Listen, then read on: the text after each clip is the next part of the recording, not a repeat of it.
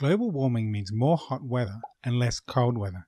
Across the United States, the proportion of hot record temperatures has been increasing. In the previous decade, there were twice as many hot records as cold ones. But every time it gets cold, you hear a cranky uncle ask, "What happened to global warming?" This commits the fallacy of impossible expectations. Global warming doesn't mean we'll never see cold days.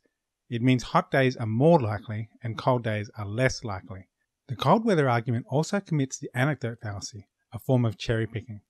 It focuses on your personal experience while ignoring what's happening to the whole planet. It's like arguing that at night time, the sun doesn't exist.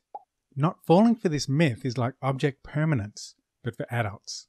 So to repeat, the climate fact is that global warming has made hot days more likely and cold days less likely. The myth is that cold weather proves global warming isn't happening. The fallacy is impossible expectations. Global warming doesn't mean cold days never happen, just that they're less likely.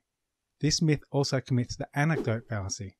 It focuses on personal experience while ignoring the bigger picture.